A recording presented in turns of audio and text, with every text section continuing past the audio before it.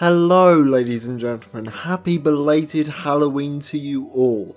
In today's episode we take a look at one of my favourite games from my childhood. Destroy All Humans, a game developed by Pandemic Studios, who you may know for the Star Wars Battlefront series, and published by THQ. This cult classic PS2 Xbox title was a huge part of my childhood, and to my utter shock and delight, it's getting remade in 2020, something I'd never thought possible. Destroy All Humans sets itself in 1959, at the tail end of the Red Scare, with movies such as Invasion of the Body Snatchers and Plan 9 from Outer Space acting as the basis for its satire.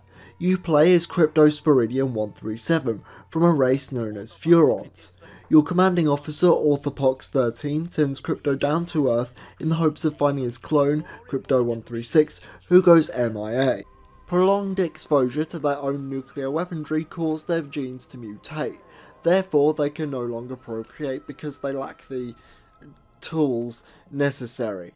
Instead, the Furons opt to clone themselves, however the DNA they use to do so continually degrades after each clone. It's your job to not only find 136, but also to recover and extract the pure Furon DNA locked within the human brain.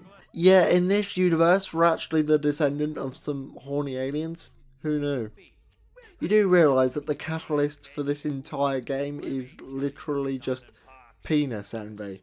Hashtag relatable, am I right? Throughout your quest to enforce your benevolent dictatorship, you'll butt heads with many a foe, including the entire US Army and the ever so shady Majestic agents.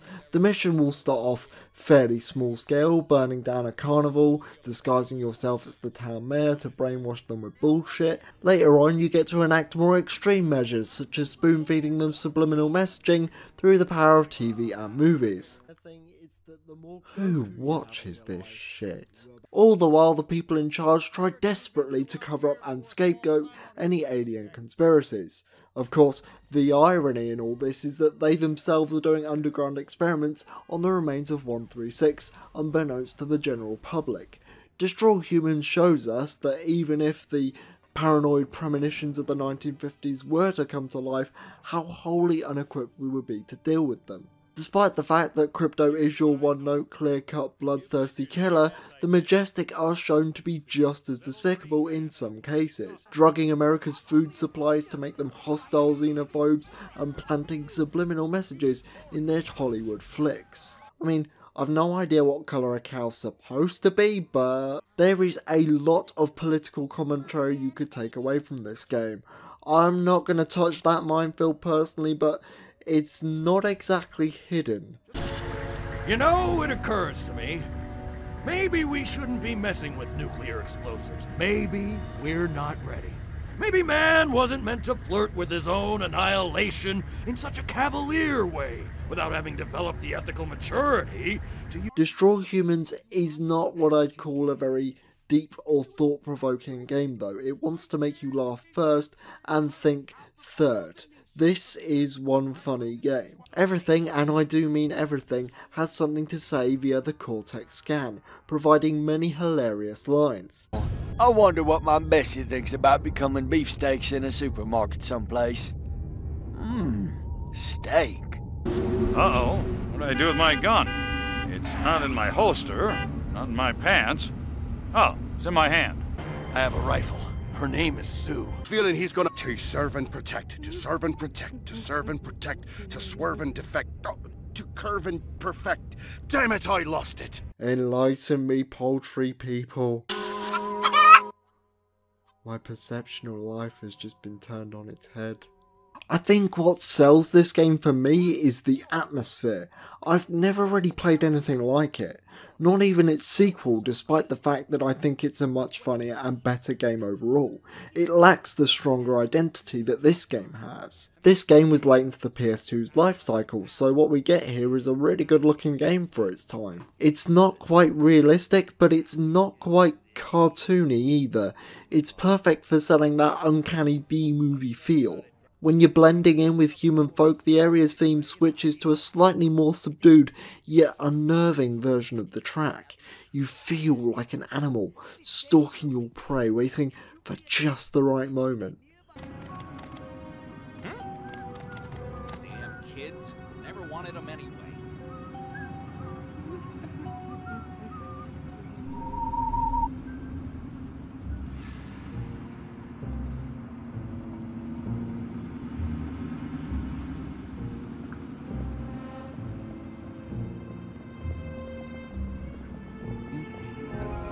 Yes, it was nothing.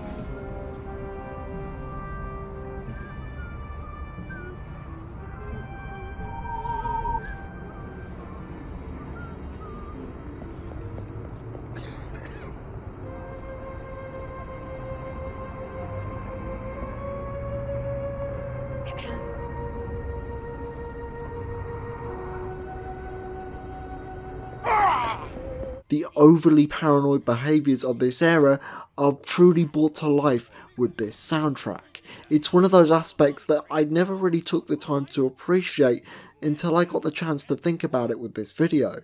Make no mistake though, its roots may come from horror, but DAH is not a scary game. That couldn't be any more apparent than with the main character, Cryptosporidium, a short, dorky, Jack Nicholson-like alien who is low-key one of my favourite protagonists in all of video games. J. Grant Albert's performance as Crypto is what I think of when I think of Destroy All Humans. He, along with Pox, voiced by Richard Horvitz, hype themselves up to be this ultra-intelligent race, and yet are flawed by mundane concepts such as TV and radio. Despite being a power-hungry sadist, Crypto's attempts at persuasion just make him out to be this lovable, albeit dangerous dork. And don't you dare call him green. To ensure this invasion runs smoothly, it is imperative we identify the dominant life forms on this world.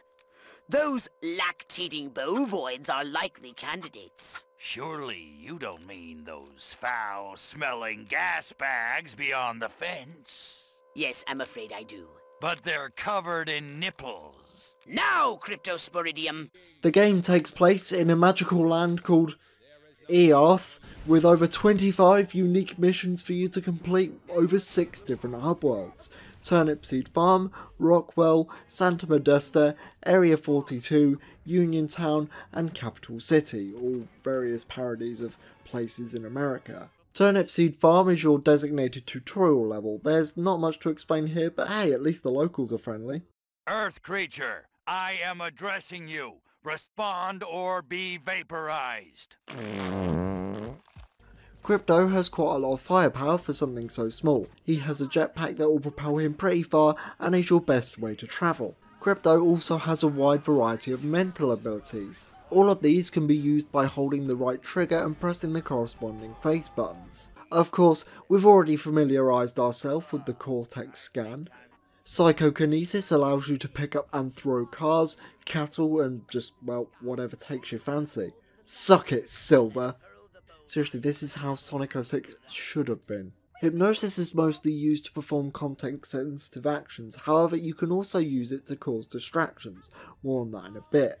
Downed humans can have their brains extracted, which you can then take back to Pox's lab to up your arsenal. The Holobob allows you to mirror the appearance of a targeted human. All of these abilities run on your concentration meter. This is especially important to keep an eye on during stealth-based missions. In order to refill it, you need to use the Cortex scan, so just make sure you keep an eye on that. But I know what you're thinking, what about weapons? Well, don't worry friend, because there's no end to them, and by that I mean there's 4 of them. The Zap-O-Matic is an ammo-less weapon that can hold an enemy in place, but not much else.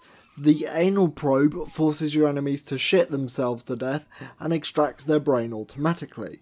The Disintegrator Ray, aka Best Girl, is a machine gun capable of turning the opposition into ashes. Finally, the Ion Detonator is by far the most powerful weapon in your inventory and is the ideal choice for taking out larger threats such as tank and mech walkers. It's also the only weapon that can cause recoil damage should you get caught in the blast radius. Yeah, Crypto isn't a very durable little alien. Falling damage, gunshots, tanks, they all do a number on our little green man. And if you're not careful, you'll be sent back to the cloning chamber in no time. And don't you dare go near water. Crypto's allergic to that stuff. It's poisonous. Every time you die, you get sent back to the mothership and cloned, essentially answering the age-old question of how does the protagonist come back after dying.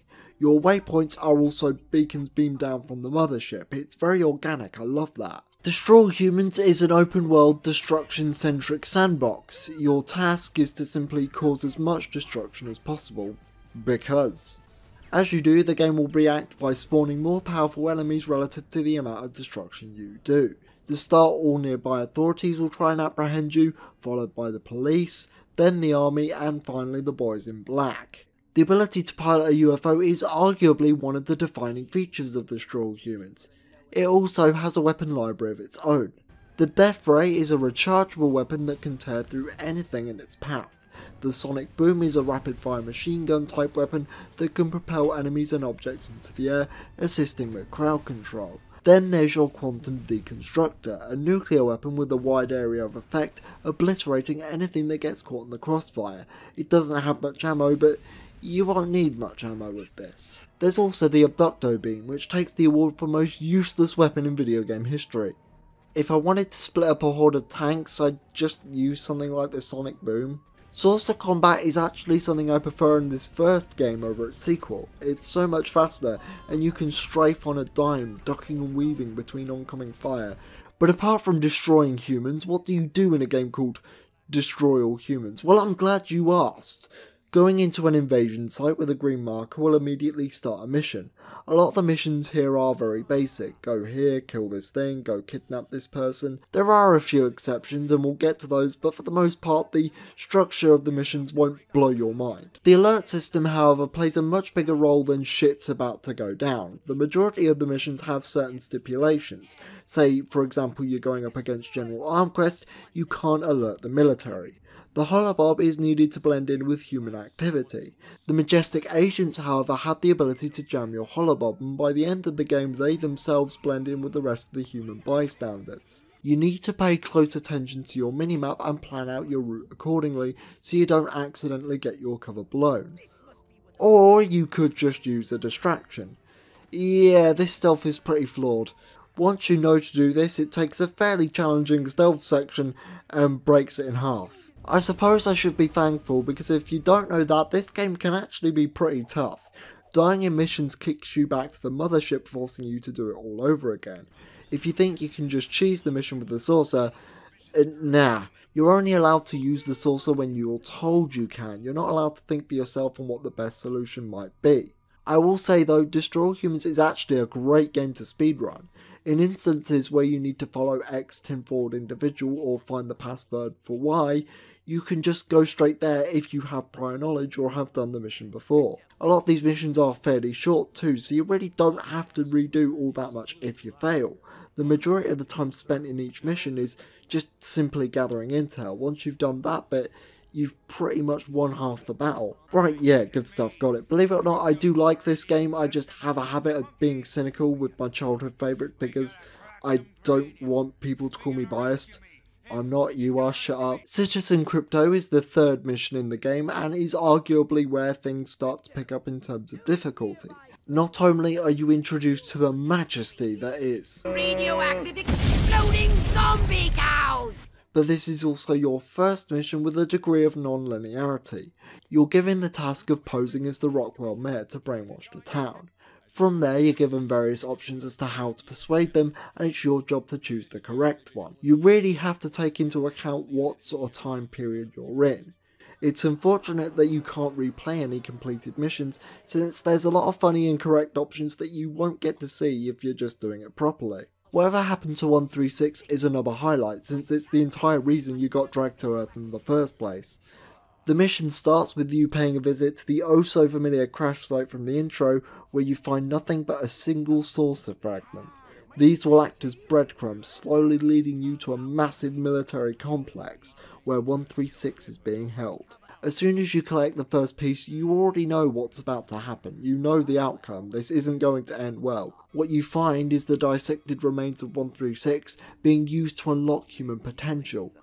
Because, you remember Part Alien? It then turns this game into a really cliche, funny, family revenge plot. I love this game so much. By far the best mission in the game has to go to Furon Down, your first mission in Uniontown. Your sorcerer is gunned down and you're taken hostage. Stripped of most of your equipment, you must fight your way off the island intact. You could hypnotise the scientist to let you out, or you could just do it yourself with your PK. Before you get your saucer back, you must find your way onto the island where the crash took place. What you're intended to do is find a password to gain access to the barge and just straight up take you there. Unlike other missions, however, killing the designated NPC does not result in a failure state. Your jetpack is put in a separate location and you're forced to go through a separate platforming section instead. The design here is nothing spectacular, however, the game could have benefited with more missions like Furon Down. What about the bad missions though? Duck and Cover. In this mission you're expected to drag a nuke to the Area 42 airstrip in the hopes of taking out General Armquest. Yeah, these Furons don't fuck about. It's not a hard mission, it's just slow. Very, very slow. Like, if you hate escort missions, this is pretty much the bottom of the barrel. Oh look, there's some shit blocking the road. What in the world will I do? I'll just move that over here, move that over here. There we go. Oh god damn it.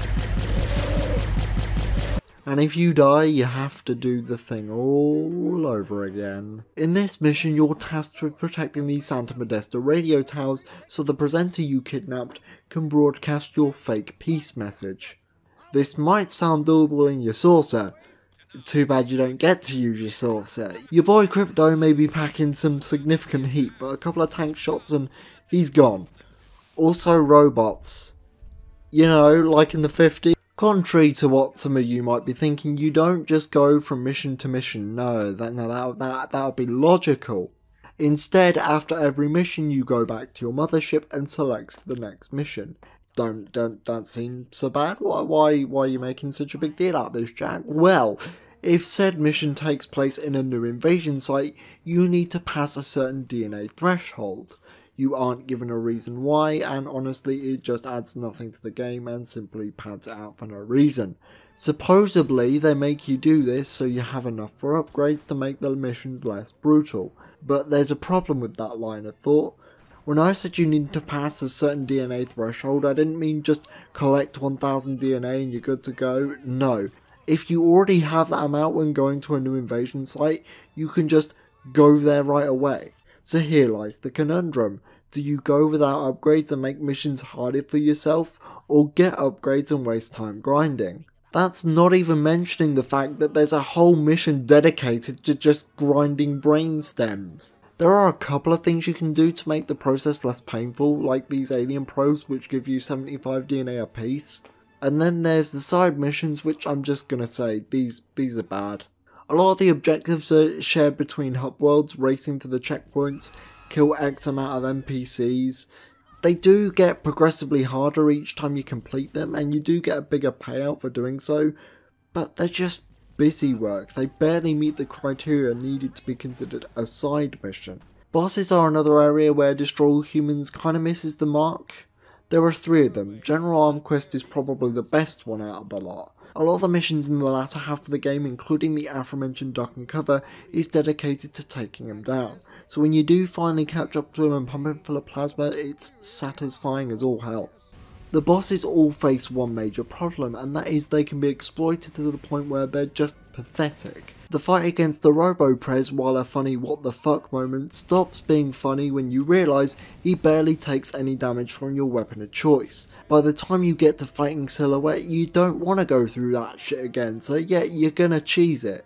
Taken on their own, they aren't bad fights, it's just, if you know of an exploit, you're gonna use it.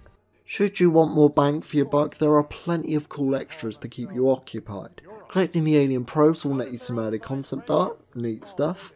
But on top of that, beating the game rewards you with a whole bunch of promotional material, as well as a full feature of Plan 9 from Outer Space and Teenagers from Outer Space, two movies that acted as heavy inspiration for the game's development.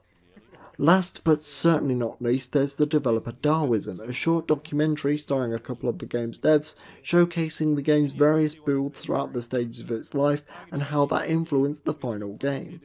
This is awesome. I wish game companies weren't always so secretive about stuff like this, because this is just cool. I love it. I hope it comes back in the remake.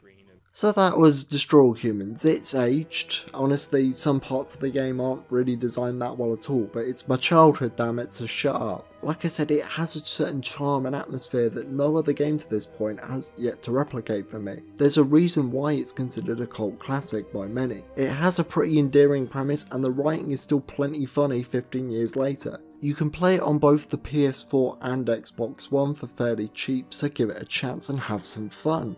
Although, just to warn you, the PS4 version does have a few graphical oddities, so definitely go with the Xbox version if you can. It also got a sequel, which in my opinion is miles better and also happens to be one of my favourite games of all time, perhaps another day. It's also worth reiterating that the game is getting remade in early 2020, which in my humble fanboy opinion is looking fantastic. I'll be sure to revisit this game when that comes out.